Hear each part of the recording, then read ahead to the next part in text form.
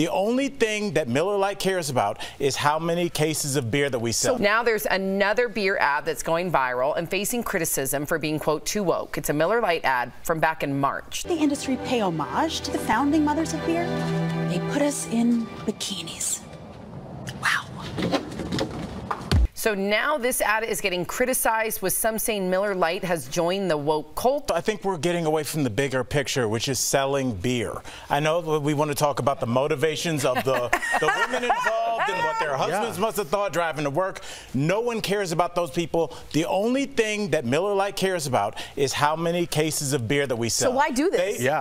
So why did they do this? Because they've been influenced by somebody. They are trying to overcorrect, Tori, as you're saying. What they should do is read what the market is saying. It has nothing to do with you or me or anybody. They are trying to reach people to sell their beer.